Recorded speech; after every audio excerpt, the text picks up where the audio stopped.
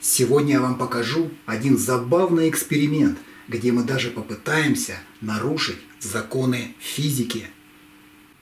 Все вы, конечно, знаете, что такое сифон и как он работает.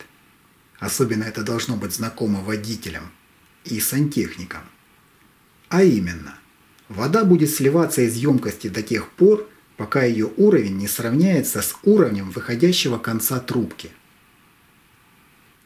Если бы нам удалось как-то поддерживать этот перепад высот, да еще и возвращать вытекающую воду обратно, то у нас получился бы настоящий вечный двигатель. Давайте попробуем немного изменить конструкцию и нарушить законы гравитации. Перевернем трубку вовнутрь и уменьшим гравитацию по центру сосуда. Это невозможно, скажете вы. Да ладно. Смотрите, как я это делаю. Вам нужно просто научиться управлять гравитационным вихрем.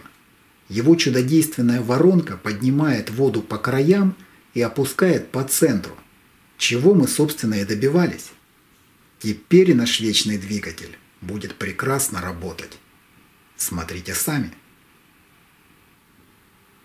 Да, это, конечно, шутка. Но для тех, кто хочет изобрести вечный двигатель, я все же подкину пищу для ума. Представьте, что это огромная массивная планета, ну что-то типа нашей. Если в ней вырыть большой котлован и залить его водой, то она разольется как раз в виде такой воронки.